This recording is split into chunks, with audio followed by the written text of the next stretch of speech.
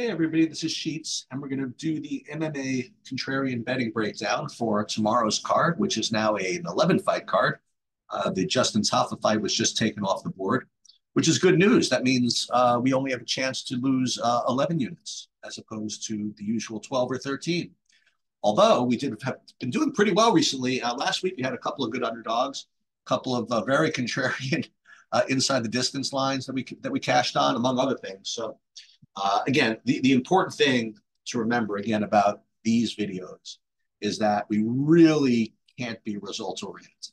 Right? Even though we do well sometimes, it's really the process that is much more important for the purposes of these videos. Because what we're trying to do is, yes, give you some cool stuff to bet on this weekend, but also try to train your mind to be thinking about these markets in a more contrarian way, so that maybe you don't win this week, but at least you're starting to learn how to, I don't know, approach these things a little differently instead of just trying to out analyze everybody, to try to figure out where the psychology of some of these plays are coming from, and psychology of some of these plays is coming from, whatever, and figure out how much of a line is being driven by narrative and groupthink and things like that. And this skill, if that can be developed over the years, will apply to all markets, whether it be this one, sports betting in general, the stock market, anything where there's, where a whole group of people are combining their opinions to create a line. And what I found, though, is that the MMA space is particularly suited to this type of approach, because the way groupthink works within MMA is everybody usually has about a week to figure something out. And the human brain is an amazing thing. You start to convince yourself of a narrative or of a thing that's going to happen. Okay. Not something that could happen, but that's going to happen. And in UFC, what happens is people settle on a very binary outcome, meaning that either X wins in this way or Y wins in that way. And what I found is, in this particular sport, it's a sport that's ripe with chaos. And the most likely thing to happen is almost always easy to spot and almost always incredibly overbet. Okay, because of that. So what we're trying to accomplish here is to figure out what that is and then fade it. Not because it's less likely to happen, but because you're naturally getting terrible odds on something that is that easy to see. And that's just the way life and betting markets work. The easier something it is to notice, the more likely people are going to get on it. And then with the way UFC, groupthink works, it's amazing how everybody feeds off one another. And where at the beginning of the week it was, I don't know, Daniel Barlow's win condition is 60% of the time he's going to win is going to be a first round knockout. By the end of the week, it's like 100%. It's ridiculous, but that's the way it goes, specifically in this sport. So let's go through this, and we're going to examine what the common narratives of the fights are, and then we're going to try to find something that does not fit that common narrative yet still has a shot to win. And that sweet spot is sort of the value spot. Now, again, let's go over the rules here. We have 11 fights, and we are going to bet one thing on every fight. And obviously, that's not the best money management system in the world, but we don't care. In addition to that, we are going to be betting one unit on every fight. And again, that's not the best money management system in the world either, but we don't care. And for us, a one unit remains $180 until the situation in Israel has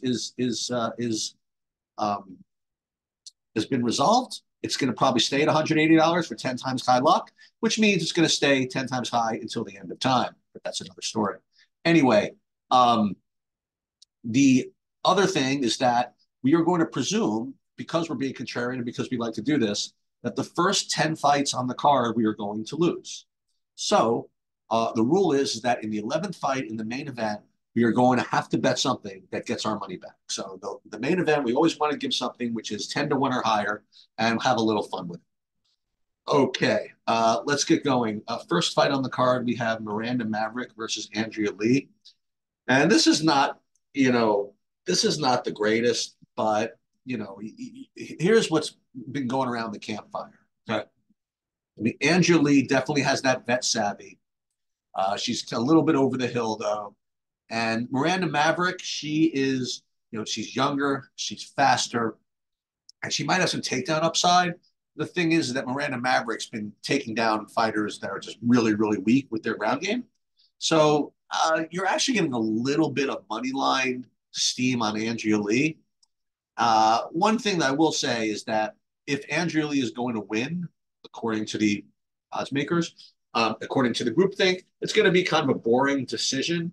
And if Miranda Maverick wins, I guess she has a chance to get a submission. Um, so there's really nothing that really characterizes a common narrative here. I guess if you wanted to be contrarian, you could do something like Andrea Lee inside the distance, because I don't think anybody's doing that. Or you could maybe play Miranda Maverick, maybe by KO, because she again is, if anything, she's going to get takedowns and get to a decision, or takedowns and maybe get to, or maybe uh, get a submission. So let's just take a look at some of these odds here. And again, this is not the greatest one to do because there's not an overwhelming narrative on either side. But because we're going to bet one thing every fight, we're going to do it. And we're going to go Miranda Maverick by KO is plus 10 to 1. Aha. Well, that is interesting, huh? But oh boy, Miranda Maverick by sub is plus 450.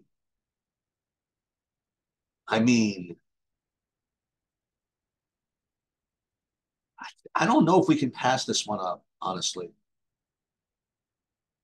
I don't know if we can pass this one up. We have another one we're going to do a ridiculous win by KO later. So let's wimp out a little bit. This is sort of within the narrative, but not really. So we're going to take Miranda Maverick to buy sub plus 450 for 180. Okay, moving on. We have Oban Elliott versus Val Woodburn. So I don't know exactly where this is coming from, but there's a little bit of steam on the Val Woodburn side here. The idea that Val Woodburn came in to fight Bo Nickel, and obviously, he had no chance against Bo Nickel. But for whatever reason, this Oban Elliott is getting just really sort of disrespected. And people are calling out Val Woodburn as being kind of this good punt play and this good long shot. I don't exactly get it. So Oban Elliott is minus 325. So this is going to be one of those weird situations where it's going to be a contrarian play because even though it's going to be the favorite, so we're just going to play Oban Elliott by submission here, and fade this kind of weird Val steam. So Elliott by submission plus 250 makes sense to me. Plus the 180. All right, Josh Quinlan versus Danny Barlow.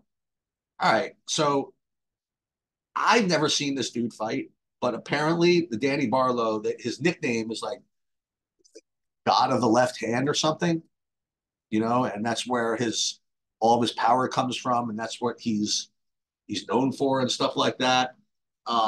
Josh Quinlan, he apparently, if he's going to win this fight, it's going to be due to wrestling. So he's either going to win either by submission or by decision. And Barlow, it's 100% sure that if he wins, it's going to be by KO. So these are the things we can't bet, right? What we could bet is either, well, we could play Quinlan by KO, but that's completely not really logical. But the two things we could try, okay? We could try, boy, if we were really, really super, super sassy, we would play Danny Barlow by decision, by submission, with the idea being, and we cashed on this a couple of times, that if someone's going to go for takedowns, who's to say they don't get submitted, right? If everything's kind of rolling around on the ground, maybe, just maybe, the Danny Barlow has some submission upside somehow. So what I'm going to do is I'm actually going to look and see if that's the case. I want to see if Danny Barlow has ever won a fight by submission. We're going to say this. If he has, we're going to take a shot. And if not, we're going to just play him by decision. So let's see. How can you have this from law school MMA? Left hand to God. Let's see, left hand to God. TKO, TKO. He does have a submission. He does have a submission. Boy, oh boy. And he does have a decision. So I promise you this, that him by submission is going to be 1,000,000,000 to 1. I'm afraid to even look at it. Let's see. It's actually only plus 900. So that's not that big a deal. So we are going to play. Well, that's Quinlan. Barlow by submission is only plus 800. Well, I was expecting to get a little better than that. Barlow by decision is only plus 300. I was expecting to get a little better than that too, if you want to know the truth. But I don't know. I'm kind of feeling it. Let's do it. Let's do Barlow by submission plus the 180. I'll tell you, this is legitimately going to be the fight card where we go 0-10. I'm just saying in advance for the main event. So be prepared to try to get our money back later.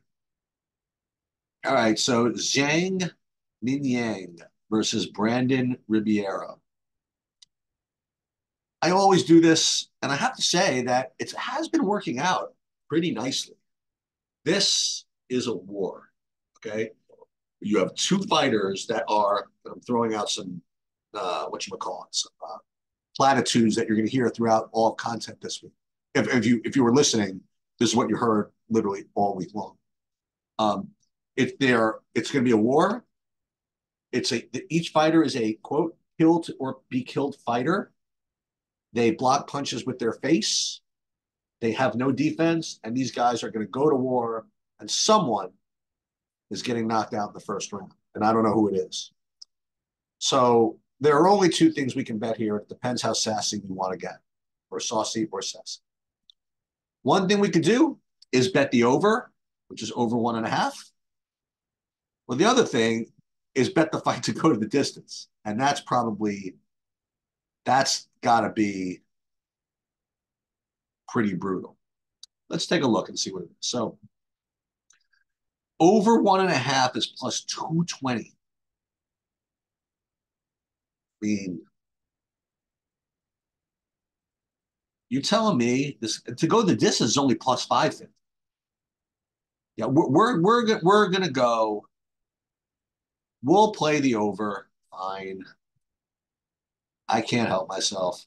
Over 1.5 plus 180. Now there's something to be said in the betting community that if you play something like this, you are clenching your butt cheeks, which means that you're just praying that this that this doesn't finish or whatever. You know what? Just don't watch the fight. You know what I mean? What you do here is you put the fight on, and then you just kind of take like a lap around and you go to the bathroom, whatever. And if you come back and there's like a commercial, then you know that it went to the second round.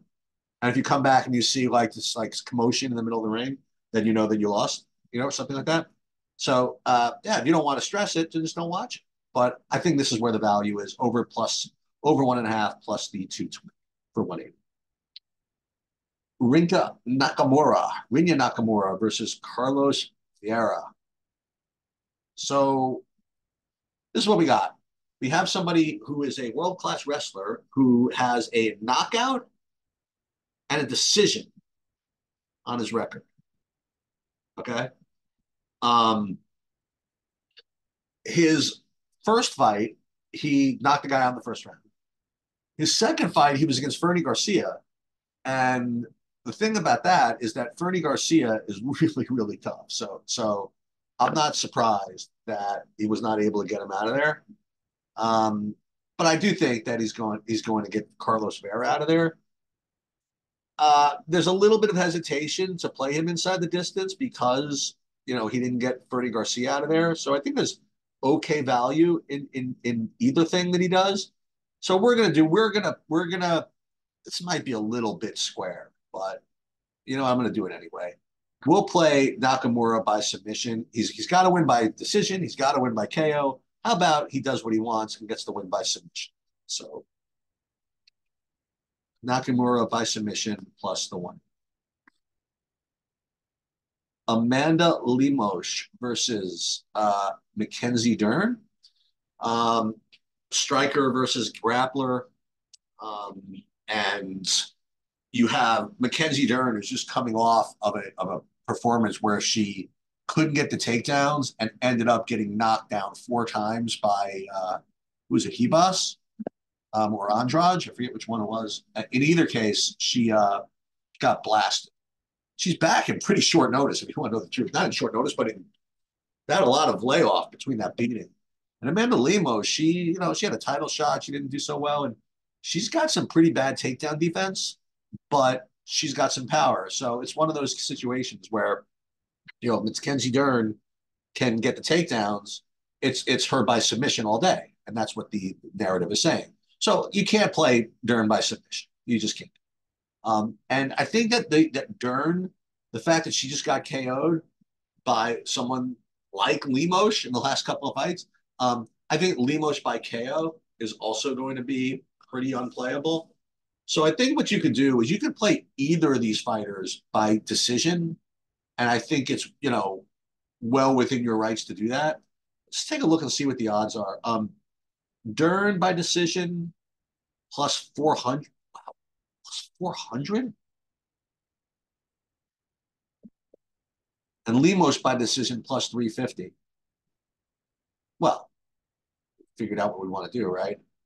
Can't figure out which one, so we're just going to bet the fight to go the distance. Nice and easy. Fight to go the distance plus the 150 for 180.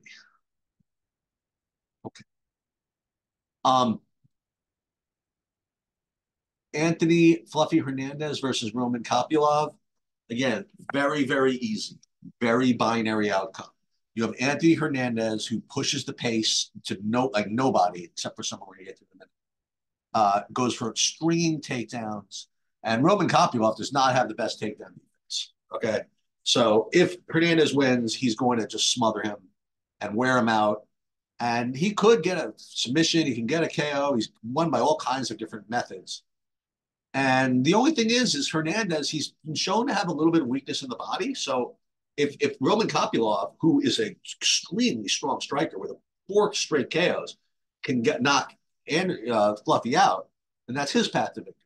So Kopylov by KO, can't bet it. Hernandez by submission, you really can't bet any of these things. The only thing you can bet here, and this is definitely in the range of outcomes, is Kopylov by decision.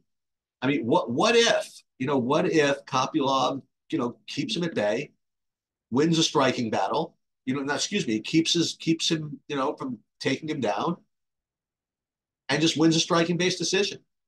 What if, Hernandez does take him down, but just can't do enough, and it's one of those fights where the referees favor the striker. I'll tell you this: no one's betting this, and the line is going to be huge. Yep. Kopylov by decision plus 650 for 180. The only other thing you could do, by the way, is you could bet Kopylov just straight up. Okay, because I really haven't heard too many people taking him at all, and that might be the more reasonable thing to do, because you get that decision outlier, and you also do get that KO. We aren't going to do that. That's my bad. We're just going to take Kopylov just plus the 200, which is fine for 180. All right, moving on, we have Merab Dvalishvili versus Henry Cejudo. So we've got a lot of stuff going on here. We have incredible name value on both sides. You have kind of like the old school UFC, veteran bettors who know Henry Cejudo forever, world-class, Olympic wrestler, champ, all this stuff, he's been around forever. And then you have the people that just got into this a couple of years ago who see Merab, who's essentially a machine. The guy just brings the heat every single fight. He's not lost since I've been watching. And every time you think you want to fade him, you just lose, and even when you get the fight you want, like I remember when he was fighting against Jose Aldo, people are saying, well, Jose Aldo has great takedown defense. This is going to expose him. And Aldo got exactly what he wanted in that Merab couldn't even take him down, and yet still Merab won. So like everything went the worst for him. He's still winning. So what people are pretty sure of is that, first of all, if Merab wins, he's going to do what he always does: get a whole bunch of takedowns, grind him out, whatever it is. So Merab by decision, he just can't bet it. Cejudo has been talked about during the course of the week. Has been, he has better striking, so he's got KO upside. So there are some people that are playing Cejudo because of his name and because people think that maybe the step up is too much, especially given that price. So I don't think there's a lot of value on him or even by KO. But I want to suggest that if in fact Merab does get his takedowns, why can't he get the KO? Why can't he get on top of Cejudo, have Cejudo quit, and have him pound him out? Well, we're going to find out. So we are going to try this. I settled on this without even seeing what the odds are, which is probably pretty stupid, but that's what we're doing. Let's see what it is. Merab by KO plus 550. Let's go. I mean, he's 30. I mean, Cejudo's 37 years old. You think he's getting pounded out on the freaking ground? He's going to be that guy that like wants to die in the ring? No, I mean, he'll, I don't think that the referees will let that happen. And I think you'll get, if Merab gets what he wants and gets on top and starts raining down punches, I think it could be a quick stoppage and you get the KO plus 5. Anyway, moving on. We have Jeff Neal versus Ian Gary. Ian Gary, the fighter that everybody likes to hate. And we've seen this before. You have this is what people are saying. So Ian Gary, I want him to lose. I hate him. Love Jeff Neal, but I just can't do it. And that's what people are saying. At the end of the day, Ian Gary is going to keep Jeff Neal at range and probably win a decision. But if Jeff Neal can crash the pocket, he is live for a knockout. So we're learning here, right? What can't we bet? We cannot bet. We really can't even bet Jeff. Well, we can bet Jeff Neal, but we can't bet Jeff Neal by knockout. Okay? Because that's what people are presuming is going to happen for Jeff Neal to win.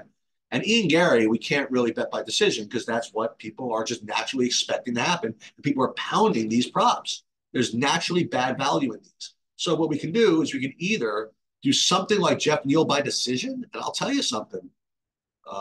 If it's close, considering the kind of like the anti-Ian Gary stuff out there, maybe, just maybe, they give Jeff Neal a tight decision. Or the other narrative is that Ian Gary happens to be awesome, and Ian Gary just wins inside the distance. And that's the one I think I'm going to do, because I don't think anybody wants to do that. No one wants to root for Ian Gary.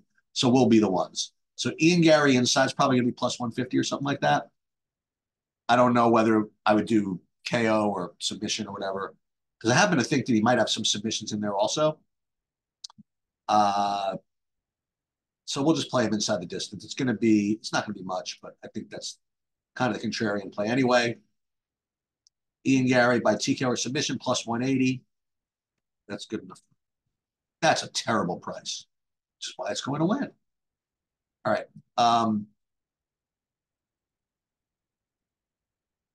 Two more fights. We have Robert Whittaker versus Paulo Costa.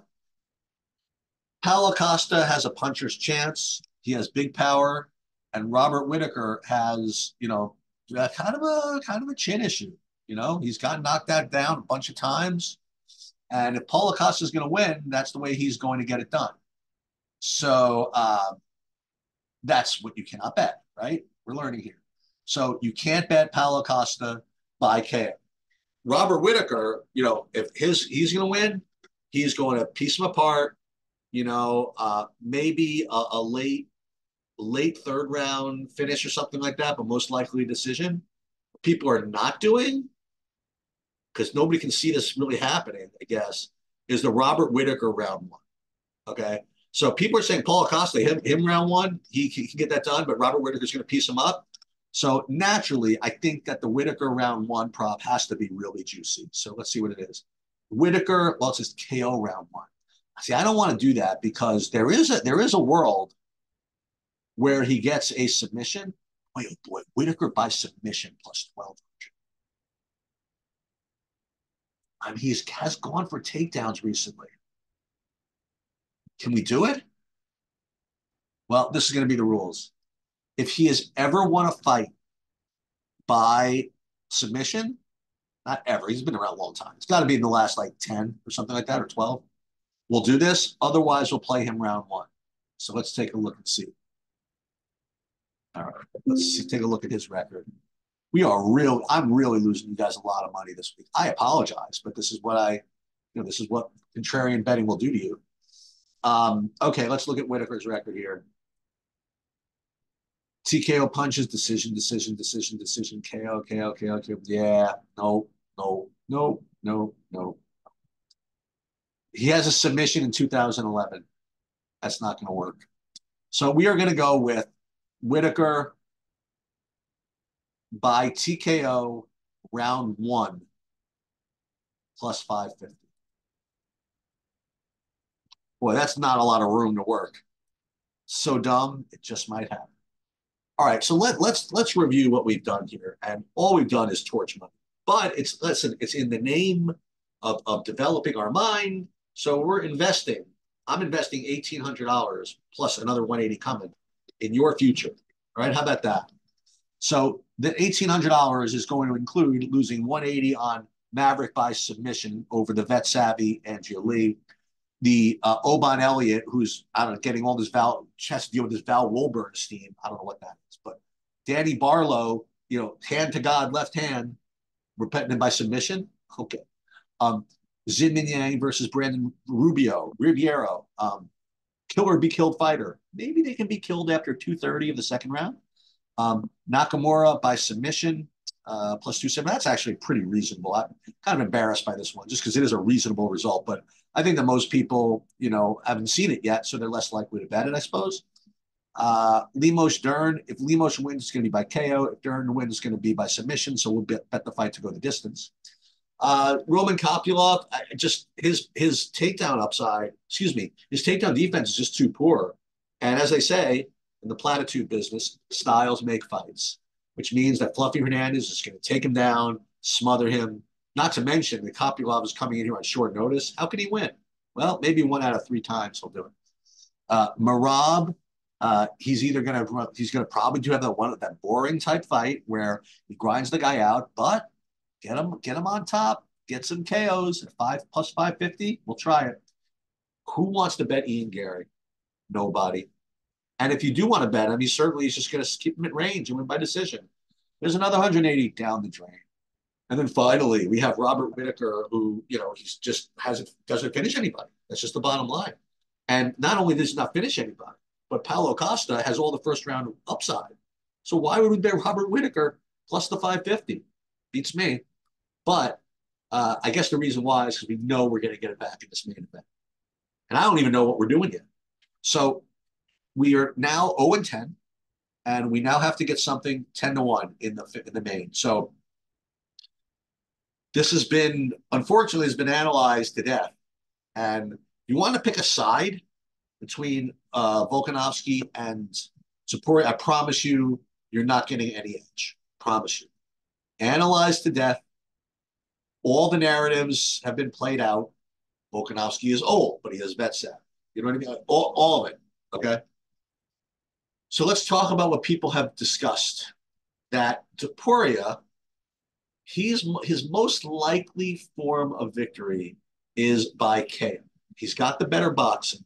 Okay. So his most likely form is going to be by KO. So unfortunately, Topuria by KO is just kind of out of play here. Okay. And with Volkanovski, he is very, very, he's very, very versatile. If any of these two are going to probably win with takedowns, it's probably going to be him. So if he wins, it's probably going to be some kind of decision, or maybe a submission, I guess. Maybe. So what are we allowed to bet, right? If we can't bet Volkanovski by decision, we can't bet either of these fighters, we can't bet Topuria by KO, and we have to get 11-1. Well, we could either bet on by Volkanovski by knockout. We could bet on him. We still could play him by submission if we get the right round. Or we could go with Topuria by submission. Any of those things going to be 11-1 without picking the right round? I don't think so. But let's just take a look. Let's start with Topuria by submission because that would end this pretty quickly. No. So Topuria by submission is plus 550. Volkanovski by submission plus 1400. Well, that's it. I mean, that's it. No one's playing it. Totally logical. Let's go. So, again, this $1,980 was invested in your future and hopefully to build your brain, so I hope you appreciate that. Hey, if you tail this, whether you bet 180 or 18 or 1800, operate at your own risk. But I do promise you this, that all of these wagers are not popular. I can't promise that they're all good value because I honestly don't know. But based on my experience dealing with these markets, I imagine that all of these bets are probably good value. That will do it. And I'll be putting these in, by the way, after I log off. Zoom won't let me as I'm recording, as I'll show you. It'll say, oops, look around, right? Yeah, there you go. Checking location, look around. So once I log off, I will be putting these in. Stay tuned for either later tonight or tomorrow morning when we will do the lineup construction video for the DFS piece. And that'll do it. Good luck, everybody.